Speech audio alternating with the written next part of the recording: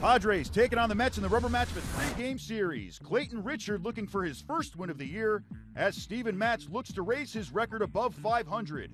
We'll take you to the bottom of the second, no score, bases empty for Wilmer Flores, who stands in against Clayton Richard. And going to hitting is Flores, hitting it deep to left. Back goes Dickerson near the wall. It's out of here! Wilmer Flores strikes again, and he gives the Mets the early lead. 12th home run of the year for Wilmer Flores. Neal hit into a double play in the first inning, but he's 31 for his last 69. 0-1 pitch, socked in the air, left center field, bidding for number 21. At the track at the wall, he's got it! Neil Walker hits it out. Up comes the apple, and the Mets have a 2-0 lead on San Diego. He is one hot hitter, and the Mets take a 2-0 lead. Farthest Matz has ever gone into a game without giving up a hit. Rolled to short. Now Reyes with the strong arm throws out Ramirez. 5 hitless innings for Steven Matz. Matz ahead 0-2. And the curveball struck him out. Remember, Matz had 120 his last effort. The pitch got him swinging. Fastball riding to the outside part of the plate.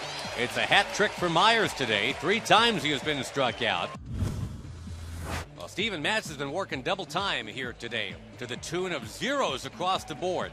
3-2, the count to Blash. Matz into the windup. Here's the payoff pitch. Swung on and missed, strike 3. Blew a fastball by him. Strikeout number 8 on the afternoon for Matz. 1 man away. And the batter now, Alexi Ramirez. The 1-2 pitch to Ramirez. Swinging a grounder inside the first base bag. A fair ball. It's a base hit.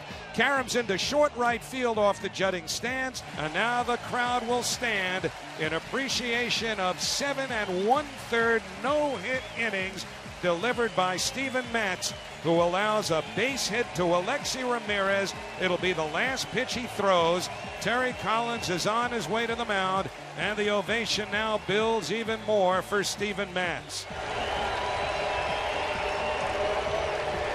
2 aboard. Mets have a run home here in the 8th and lead 3-0. And Rivera strokes one down the line, and that's a fair ball into the corner. Not a safe situation anymore. Kelly is in. Bruce right behind him. It's a 2-run double for T.J. Rivera. His first 2 major league runs batted in, and now the Mets have a 5-0 lead.